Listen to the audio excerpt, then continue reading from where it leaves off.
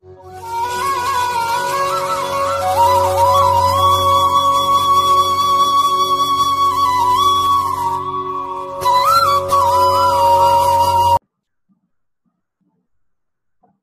good morning, friends. Let us start our discussion for three-phase induction motors. So in previous class, we have seen that how a rotating magnetic field is produced. So rotating magnetic field, whenever you are applying a three-phase supply to three-phase windings, it may be in star connected fashion or it may be in delta connected fashion. So whenever you are applying RYB phase sequence, then a rotating magnetic field of magnitude 1.5 times phi m will be produced at time t equal to 0 in vertical direction, and it starts rotating in clockwise direction if the phase sequence is RYB. If you are reversing the phase sequence, then its direction of rotation will reverse. So this is the its magnitude is 1.5 times phi m. Its speed is given as the synchronous speed, which is ns equal to 128 pi p revolutions per minute, where f is the frequency of for Indian standards it is 50 hertz, and number of poles, maybe minimum 2 number of poles will be required, or in multiples of that, so maybe 4, maybe 8, so on and so forth. So the speed of rotating magnetic field will change accordingly, and for reversal of direction you have to reverse the direction of any two phases. You have to interchange the phase sequence, any two phases, so that it will change the direction. Now let us see the construction. So as we know, for any motor there are two parts. One is the stator part, which is the stationary, and another is the rotor part, which is rotating. So basically the construction of three-phase induction motor, it is having a stator winding. So the stator windings, they are made up of laminated type of construction, and this laminated type of constructions are made up of stampings. So this is one lamination or a stamping shown, and the thickness of this is 0.4 to 0.5 mm. So this is a simple ring type of metal ring, and its thickness is 0.4 to 0.5 mm thick. These stampings, they are slotted in the periphery. So these are the slots of this particular stamping, and these slots are provided to hold the stator winding, and such number of laminations, there are stampings, they are laminated on one after another, so that such layers will form the stator. So this is the construction. The material of this stamping is of silicon steel. Why it is made up of silicon steel? Because it should reduce the hysteresis loss. So if you are using silicon steel stamping, then its hysteresis loss is very low. And if you are using such type of stampings, they are insulated from each other. So these stampings are insulated from each other, and these insulations will make the iron losses to minimum value. So this type of construction will have two advantages. Such stampings we are laminating, so the material is of silicon steel. So due to silicon steel material, its hysteresis loss is less, and due to this stampings we are laminating. So due to this laminations, iron core, iron losses, they will be at minimum value. Okay, so this is the type of construction of the stator, and the stator winding which we have seen in previous class. It may be of star connected fashion or it may be of delta connected fashion. So these windings are placed in these slots. So these are the slots where we are placing the windings, and the radial ducts are provided for cooling purpose, and this forms the stator. So for cooling radially there are ducts provided, and due to this cooling will take place. So this is the construction of stator. So if construction of three-phase induction motor is asked, you have to explain both the parts.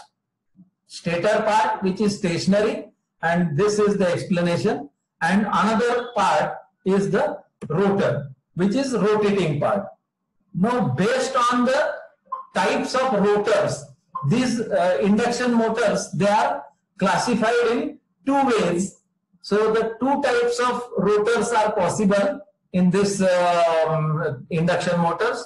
They are squirrel cage rotor type and slip ring or phase wound rotor. So first is squirrel cage rotor. As its name indicates, it's a squirrel cage type of construction. Squirrel cage, you know squirrel? Squirrel means khar. तर खारीचे आपल्या मराठीत एक आख्यायिका आहे ना की खारीच्या पाठीवर रामाने हात फिरलेलं होतं आणि त्या रामाची बोटं त्या खारीच्या पाठीवर आजही दिसतात. तर तीच त्याच्या म्हणजे त्याचप्रमाणे जसे रामाचे बोटं ते खारीच्या पाठीवर आहेत तशा प्रकारचे हे त्याचं कन्स्ट्रक्शन आहे, त्यामुळे त्याला स्क्वेरल केज म्हणतात. किंवा दुसरा अर्थ, it is like a cage. Cage means पिंजरा. तर ते पूर्वी काही खार याच्यामध्ये पकडण्यासाठी पिंजरा वापरत होते, त्या प्रकारचा पिंजरा टाईप कन्स्ट्रक्शन झालं, म्हणून त्याला स्क्वेरल केज असंही एक नाव आहे. Okay, so this is the type, म्हणजे त्याच्यावरनं त्याचं नाव पडलेलं squirrel cage. So this is the first type of rotor whose name is squirrel cage type of rotor, and another is the slip ring or phase wound rotor. Squirrel cage type of rotor je ahe, it is mostly popularly used in industries. Almost 95% of industries they are using this squirrel cage type of rotor, whereas only 5% of industries they are using slip ring or phase wound type of rotor construction. Okay. And that is because of the rugged construction of this squirrel cage type of rotor. Simple and rigid rugged construction. Okay, so that is the major advantage. Now, this is the rotor part. Now, there is a gap between the stator or stationary part and rotor, and that is the air gap. So this air gap is usually of the order of 0.4 mm to 4 mm. So this is the gap, air gap between the stator or stationary part and the rotating part. Okay. So this is maybe because these two should not have friction amongst each other. So that's why the air gap is placed between these two. Okay. Then these two types we have seen. Now let us see the construction of first type of rotor, that is the squirrel cage. So it is of cylindrical nature. This is the cylindrical nature type of rotor.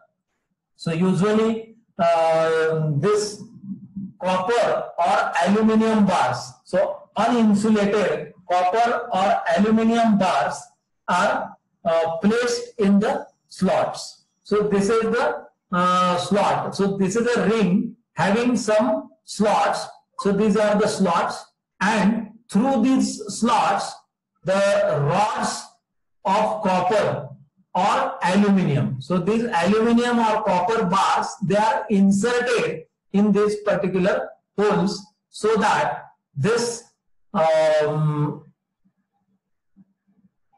this construction will be rotor construction will be formed. Okay, and then at the end, these rods or copper bars or aluminium bars, they are shorted to each other so that with the help of end rings. So end rings or copper rings, they are usually shorting this particular all these bars so that whenever EMF will induce in these bars, the current will flow through this particular conductors. That's why they are shorted to each other. Now this shorting will be through this end rings, which are usually braced or soldered. So these end rings, they are braced or soldered at the end so that the construction will be rigid. So that while rotating, these this will provide this breeze or soldered end rings will provide the good mechanical strength while rotating, because this part is a rotating part. That's why it should provide a good mechanical strength, and that's why these end rings, they are braced or soldered to these conductors. Okay, now this entire structure form is looking like a cage. That's why it is called as a squirrel cage type of rotor. Now as these bars are permanently shorted by these end rings, they are shorting these bars to each other. That's why the entire rotor resistance will become very, very small. And as this rotor resistance is very, very small, this motor is having a higher of major importance, that as the resistance is less, the copper losses are minimum and its efficiency is high. And that's why these motors are 95% of industries, they are preferring this type of construction. That is the squirrel cage type of construction. Okay. Now, as these resistances are or these bars, they are soldered or shorted together, you cannot add any external resistance in that. So that's why the another type of motor, that is slip ring or phase rub wound rotor type of motor, in which you can add the external resistance. So for that, there is a separate arrangement of slip rings and brush assembly. So as slip rings and brush assembly is required in second type of motor or rotor, its construction becomes complicated, and it is the rotating part is there, which is having brush and slip ring type of constructions, which may add again friction and wear and tear. So that's why that is the major drawback of this second type of motor, and these all are advantages of first type or squirrel cage type of rotor. So then at the end of this, fan blades are attached so that the cooling purpose, for cooling purpose, so that cooling will take place. As this part is rotating and we are connecting fan blades at the ends so that the cooling will take place. Okay, so this is the type of construction, and one more difference is there in this. So instead of this rods which are parallel, it is shown in this construction that this is the central axis where the shaft is mounted like this. So this is the shaft, where on this shaft you are mounting this particular end rings and the whole entire rotor structure. Okay. Now here in this construction, it is shown that to this shaft axis, these bars are parallel. But this is not the practical construction. This is just to explain you the construction. This diagram is drawn. But actually, practically, these rods are not parallel to the shaft axis, but they are skewed. Means having some angle. That is, this ring and this ring, these two rings or these two holes are not in the parallel or not in the same align. So this ring is twisted in some this direction and this ring is twisted in another direction, so that there is a skew between these two between these rods. That is, this bars, they are not parallel to this shaft axis, so that they are making certain angle to this particular axis, as you can see from this diagram. Now, what are the advantages of making such skews? So this skewing is advantageous because this is the rotating part and the rotor is rotating. So a magnetic hum or humming noise or noise will take place if these rods are parallel to the magnetic axis. The air which is inside this rotor, it will make the noise. So that in order to reduce that noise, this skewing will be important. So this skewing makes motor operation quieter. So it will be quiet, not having any noise. This is first advantage. Second advantage is it makes motor operation smooth. So smooth motor operation takes place. That is the second advantage. And the more advantage is, the biggest advantage is third. That is, the stator and rotor, these teeths may get magnetically locked. If these are parallel like this, then the rotor teeths may be locked magnetically with the stator teeths. And this will entirely collapse the principle of induction motor. That we'll see in later on. So this magnetic locking, it will be reduced due to this skewing. So that's why this is the advantage of skewing. We have made this skew arrangement to avoid the rotor and stator teeth magnetic locking. Okay, and most important is it increases effective transformation ratio between stator and rotor.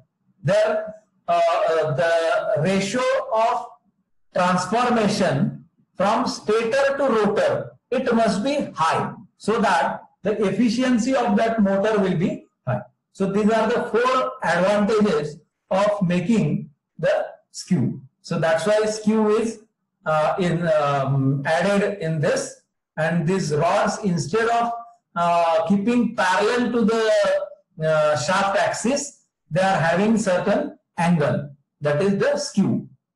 So these are the advantage of skewing. So this is the first type of construction, that is the squirrel cage type of rotor. So if construction of three-phase induction motor is asked, you have to explain the stator construction, rotor construction, first of squirrel cage, and rotor construction of this phase wound or wound rotor type of motor, or slip ring type of motor also. So this is the rotor construction of slip ring type of motor, or phase wound rotor type of motor. So now its construction is same as that of, exactly similar to the stator. So that is, it is having windings.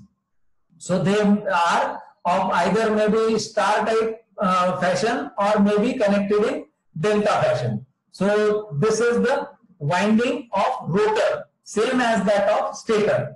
Now this winding, it is mounted on the shaft, and the another terminals, remaining terminals, after making this star or delta connection, the remaining terminals of this winding, they are brought together on this slip rings. Whereas these slip rings, they are fixed, mounted on this shaft. So they are mounted on this shaft.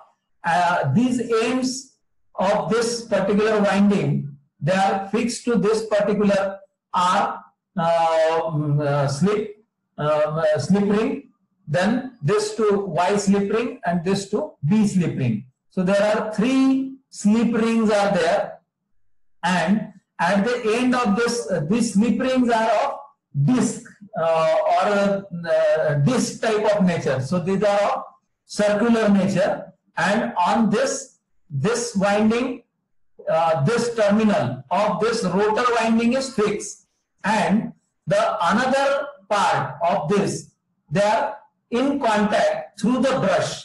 So brushes are rested on this particular ring, and through these brushes we can connect the external resistance. So these external resistances can be connected to these windings through this brush and slip ring arrangement. So this brush is resting on this particular ring, so that this is in contact with this, and this in turn can add this particular resistance. This resistance will be added to this particular winding. This resistance will be added to this particular winding, and this resistance will be added to this particular winding. So these resistances can be added to these windings through this slip ring and brush arrangements. Usually these brushes are made up of soft material like carbon, and these rings are made up of hard material, so that whenever wear and tear will take place, these brushes, due to this friction, wear and tear of brushes will take place, and these brushes you can replace it later on, and this requires frequent maintenance. That's why the construction of, due to this slip rings and brush type of construction, this construction of this type of rotor, it is a bit complicated. Now at start only, these rings are apart to each other, and this resistance will be added to these windings. As this rotor starts rotating, then whenever it reaches to its 70% of its speed, then these 70 to 80% of its speed, these rings will be shorted together, so that again the resistance which was connected externally, it will be removed as these will be shorted together, and this rotor will rotate further. So the advantage of adding this resistance is only at start. That means if you are adding this resistance, then few parameters like starting torque and starting speed, that will be varied, and in the applications, wherever industrial applications require such type of high starting torque or variable starting torque or variable starting speed, then only such type of motors are used. Otherwise, the most of the 95% of the industries, they are preferring the first type of construction, that is squirrel cage type of rotor. Okay, then as after in running condition, these slip rings, they are shorted together, again it will act as if it is a normal motor. Okay, so the possibility of addition of external resistance in the series with rotor with the help of slip ring and brush arrangement is the only feature of this particular type of rotor. Okay, so yeah, this is the type of construction of this slip rings that I have already told you. It is of circular in nature. So this is the particular slip ring, and here you can see the brush. So this brush is in contact, and these rings are mounted on this shaft, whereas this another end of this ring is fixed at this particular end. Winding is fixed on this particular end. Now, this resistance which is connected externally, this will be through this, it will be in contact with this, so that resistance will be added in this particular winding. Again, in this particular winding, and similarly. And whenever the rotor will start rotating with its 70 to 80% of its speed, then this slip rings, they will be shorted together, and this external resistance will be disconnected. Okay, so this is the construction. So if construction of three-phase induction motor is asked, you have to explain this stator as well as rotor, two types, squirrel cage type, and second is the wound rotor or slip ring type of rotor. Then second probable question, that third probable rather. First probable question I have told you how rotating magnetic field is produced. Then second is draw and explain the construction of three-phase induction motor. Third probable question is compare between squirrel cage type and wound rotor or slip ring type of rotor. So if you want to compare, then you have to write all these points. This is wound rotor or slip ring rotor. This is squirrel cage type of rotor. Wound rotor or slip ring rotor, as we have seen, it rotor consists of a three-phase winding similar to the stator winding. Whereas in squirrel cage type of rotor, it consists of aluminium or copper bars which are shorted at the ends with the help of end rings. So this is the construction difference. Then in squirrel cage type of rotor, we have seen construction is very simple, as there is no slip ring or no brush is required. So construction is very simple and rugged. Whereas the construction is complicated in this wound rotor or slip ring type of rotor, as there are slip rings and brushes, and these connections should be there at start. The brushes or the external resistance should be in contact with the winding, rotor winding, and then whenever the motor achieves 70 to 80% of its speed, then these rings will be tied together, or they will be in contact with each other. That is, all three rings will be shorted, which will remove the external resistance. That's why this type of construction is a bit complicated. Then this squirrel cage type of rotor, as the rotor conductors or bar, they are permanently shorted. External resistance cannot be added, we have seen, whereas rotor resistance can be added externally. That is the advantage of wound rotor or slip ring type of rotor. Then slip rings and brushes are absent in squirrel cage type of rotor, whereas they are present in case of wound rotor or slip ring type of motor. Then the construction is robust and maintenance free in case of squirrel cage, because there is no brushes which requires frequent maintenance. Whereas the construction is delicate, and due to brushes, frequent maintenance is necessary, because brushes are made up of soft material like carbon. So due to friction, their wearing and tearing will take place, and that's why you have to replace these brushes frequently. That means maintenance will be required. Now, in squirrel cage type of rotor, due to simple construction, the rotors are cheap. Whereas these rotors are very costly, because you have to make that certain arrangement of slip rings and brushes. Okay.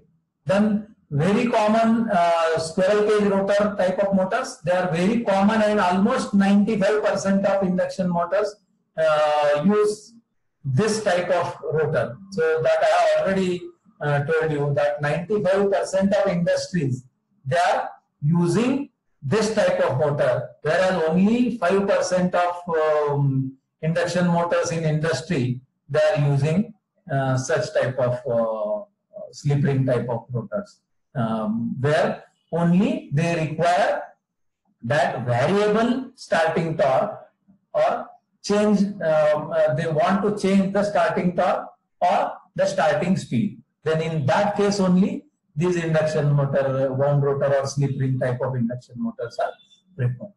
Then these are moderate starting torque which cannot be controlled. So in case of squirrel cage type of construction, they are having moderate starting torque and which cannot be controlled, whereas these wound rotor or slip ring type of motors, they are having high starting torque and it can be controlled. Okay.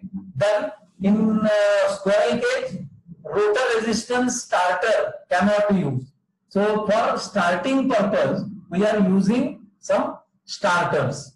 So rotor resistance starters cannot be used in this type of construction, whereas rotor resistance starters can be used in wound rotor type of motors.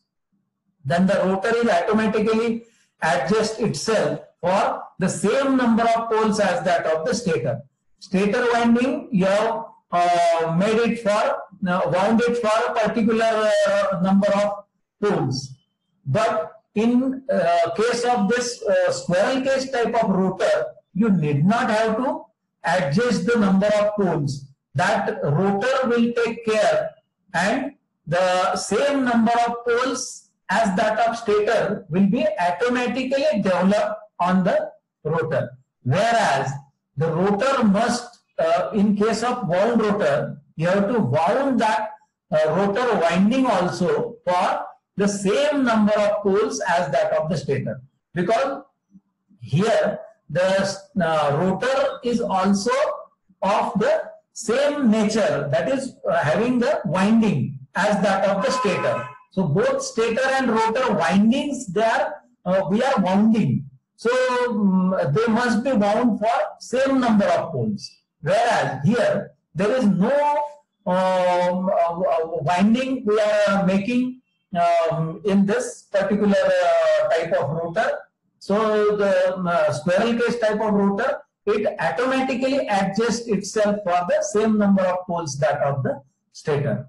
Okay. Then speed control of rotor resistance is not possible, because due to end rings, we are shorting the bars, aluminum or copper bars at the end. With the help of end rings, we are shorting them. So that's why its resistance is very, very low. And we know that as the ends are shorted to each other, we cannot add external resistance. So speed control by rotor resistance is not possible in this particular method. Whereas in wound rotor or slip ring type of rotor, speed control by rotor resistance is possible. As we can vary the rotor resistance value, we can change its speed. Okay. Then as the end rings, the copper bars, copper or aluminum bars, we are shorting with the help of the end rings. The rotor resistance is having very low value, and that's why the rotor copper losses are very less, and hence having the high efficiency in case of squirrel cage type of rotor, whereas this rotor copper losses are very high and its efficiency is low in case of the wound rotor or slip ring type of motor. And this is the biggest drawback of this particular motor, and this is the biggest advantage of this particular motor. Okay. And now the applications.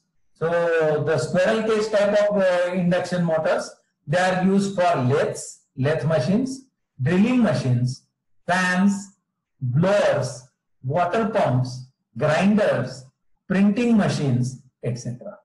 Whereas the wound rotor or the slip ring type of motors, they are used in lifts, hoists, cranes, elevators, compressors, etc. Now you can see the difference in these two applications. These two are having constant speed applications, having low starting torque. Whereas here you will observe that these lifts, hoists, cranes, they require higher starting torque. And after starting, you will not require any speed control in that. That's why this type of applications, they are using the particular motors of wound rotor or slip ring type of motor, where the advantage of starting torque and speed, that is, starting torque can be controlled or having high starting torque and high speed. So that's the advantage of this motor.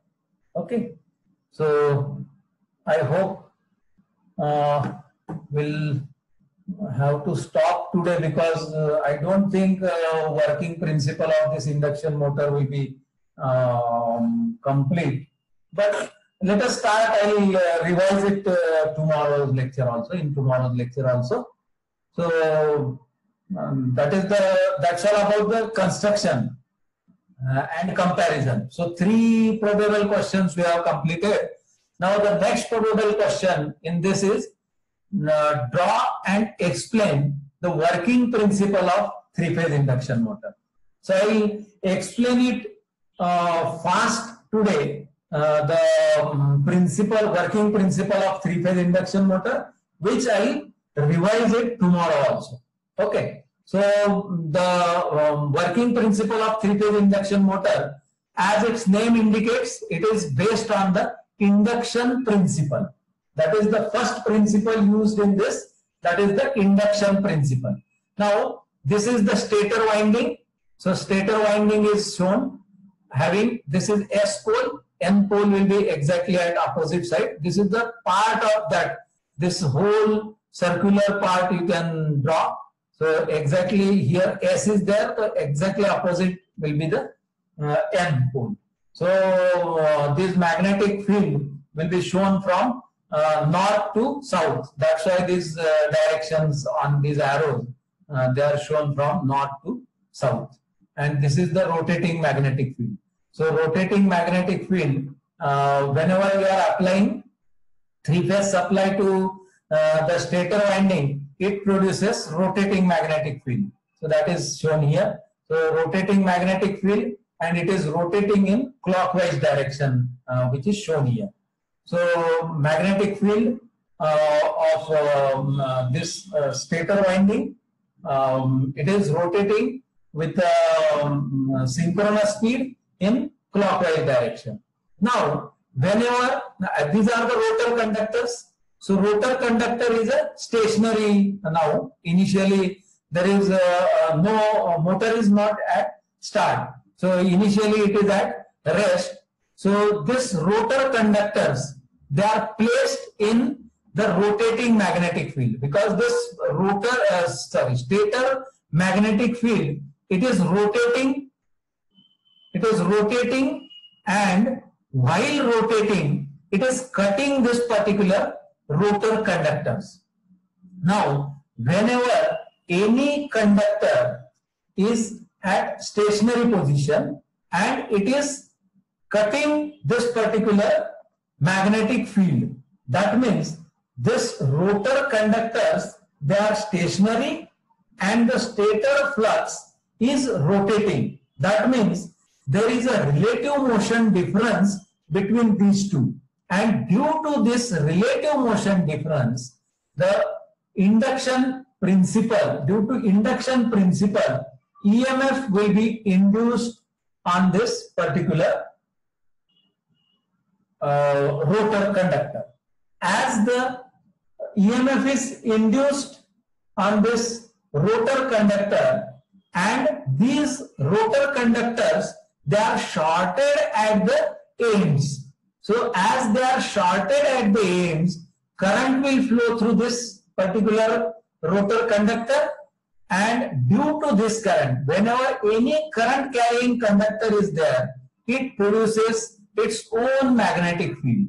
So there is another field created. Now these two magnetic fields, they will interact with each other to produce the motion. And this interaction is, you can see here on left hand side, the direction of both these magnetic fields are same, whereas on this right hand side, the direction of both these magnetic fields, they are exactly opposite. So there is addition of flux on left side, whereas subtraction of flux on right hand side. So that's why there will be addition or increasing of flux on this side, whereas it will be weakening of flux on this another side, which will produce a mechanical force in this direction. Okay. So let us stop here today. We'll continue it in